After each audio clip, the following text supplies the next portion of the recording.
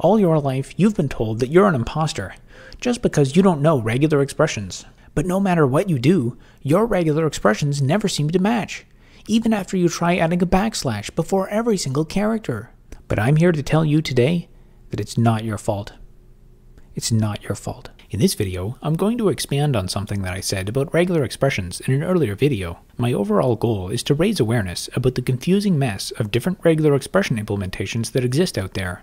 I think very few people are aware of just how many subtle differences there are in the flavors of regular expressions that you'll commonly encounter in command line tools. People will often say that it's the sign of a novice when someone blames their tools instead of just learning how to use them properly. However, as someone who has spent many hundreds of hours thoroughly learning all of these command line tools, I can say with confidence that basically no one actually takes the time to learn all of these different regular expression quirks. And in this video, I'm going to show you some examples to justify my claim. A good place to start the discussion would be with a video that I made several years ago about some unexpected behavior that I saw with grep. At the time, I was working on writing an article to discuss how regular expression quantifiers work. I was doing some tests on the command line to verify my understanding of quantifiers. Many of you will probably recognize that this regular expression matches an A character repeated 3 times. And as you can see, every instance of an A character repeated 3 times is listed in the output. In addition, you might also recognize that the question mark character makes this quantifier lazy, and in this similar command, the plus character makes the quantifier possessive.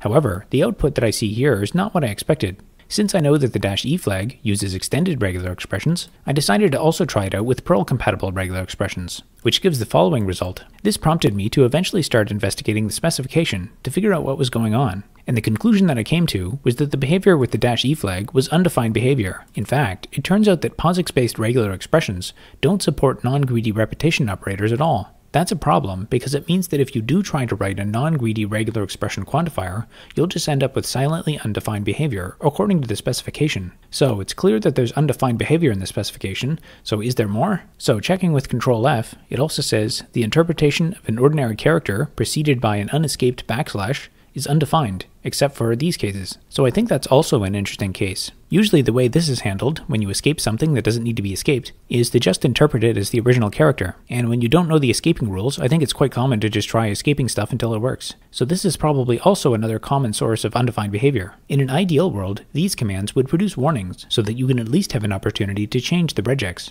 As you can see, most of the time the undefined behavior does the right thing, but trying to rely on that is a dangerous game. So now that we've established that POSIX regular expressions don't support non-greedy quantifiers, let's see what other features they lack. You might be surprised to learn that BRE regular expressions don't even support alternation.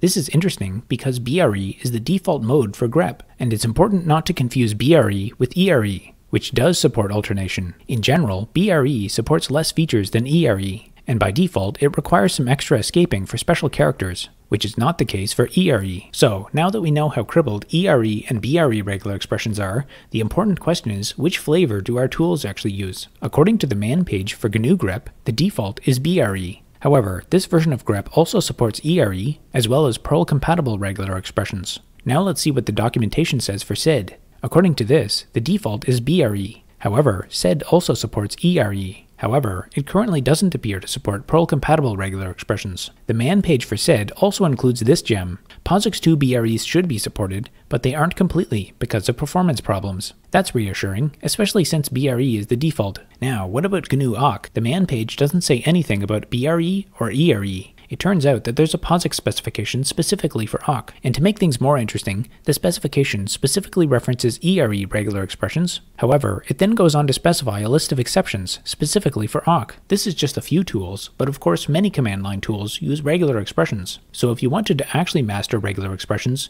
you'd need to memorize every feature that every tool supports. And if you start digging into the source code, you'll find that a lot of these differences have been formalized as a feature that can be switched on or off with a bit mask. And here's a few examples. So we've got an awk syntax, a POSIX awk syntax, a grep syntax, egrep, POSIX egrep, and a few more. So if you truly want to master regular expressions, you have to memorize all of these. And it gets even more fun than that. If you go digging around in the source code for core utils, you'll find tons of references to those bit masks. And here you can see a few other commands that use regular expressions. So, it's worth stepping back a bit and asking how could the situation be improved. I think at minimum, it would be great if the GNU tools supported a flag that would turn on warnings when invoking undefined behavior in a regular expression. I think it would also be great if other GNU tools, like sed or awk, also had a flag that turned on Perl-compatible regular expressions. In my opinion, and I think the opinion of many others, Perl-compatible regular expressions are far superior to BRE or ERE. Now, BRE and ERE still need to be supported. Any kind of official government or corporate technology stack will want to stick with the original historical standards rather than the most elegant solution. For these systems, consistency and stability is far more important than efficiency or elegance. For any kind of new tools, I think that Perl-compatible regular expressions should be the default. I also don't think there's any need to invent a new canonical flavor of regular expressions. It would be best if we could just pick a well-defined subset of Perl-compatible regular expressions and cross-compile everything to that. If you compare how alternation works in PCRE versus POSIX, there are a few incompatible differences. But maybe you could implement something like a simple switch to the regular expression engine. There's a lot more that I could say on this topic, but I think that regular expressions have a tragically unrealized potential. But if you're interested in learning more, you can read my blog post on my regular expression visualizer tool. This page talks about how you can effectively compile any regular expression down to a handful of operations, almost like a tiny set of assembly instructions. There are some even deeper connections that you can make between regular expressions and computation in general. You could even think about a regular expression matcher as though it were some kind of abstract computation machine, without any branching or loop instructions. Each atomic item in the regular expression would just map to an individual assembly instruction. I could say a lot more about this topic, but I'll have to save that for another video.